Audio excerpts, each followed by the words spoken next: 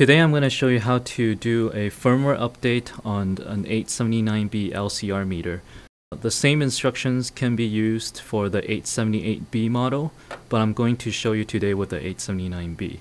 I already have the USB connected to my computer, and this particular video will show you how to update for a specific what we call upload module version. And to verify this upload module version, you first hold down the USB key and then press power on, and it's going to show you version number.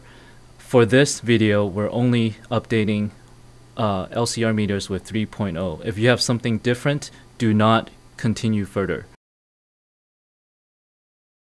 The first step to do is to hold down USB and press power on until you see this display, and then you can release the USB key.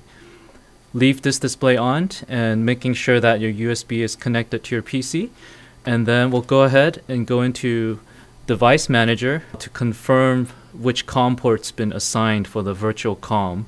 And here I have COM 4 as the COM port for this USB connection.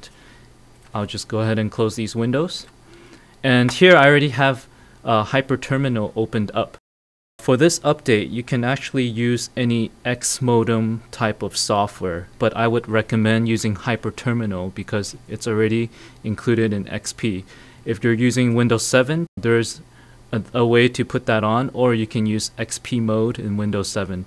And you can find more instructions in the PDF that goes along with the firmware file for this update. I'll go ahead and select COM 4 and click OK. Here, the COM port settings are very specific. For the baud rate, you want to set it to 38,400. Data bits, leave it as 8. Parity, leave it as none. Stop bit as 1.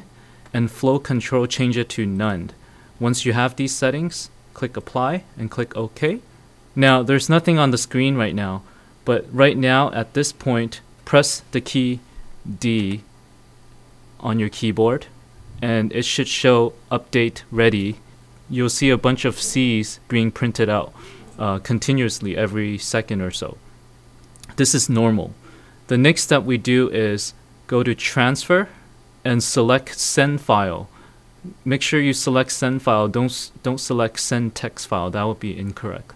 Select Send File, and you're going to get this little window here. Below here, this says Protocol. Select X modem, and for the file, we'll just browse, and this will be included in the update file. And here I already have it on my desktop for 879, and it's going to update to version 2.1. So I'm going ahead and selecting this, and once I have it here, everything's checked, I'll click Send, and this should take about 20 to 30 seconds. And right now we're actually updating the firmware. So we'll just go ahead and let it finish. Okay, and we're finished. And as you see, it'll say update completed on your screen if it's finished successfully. And on the LCR meter, it will actually turn off by itself. Now, if you want to confirm again the version that you've updated, here we updated version 2.1. And when you press power on, it will display 2.1. So we'll just verify that real quick. And there you go. Let me show it again because it went by really quick. Okay.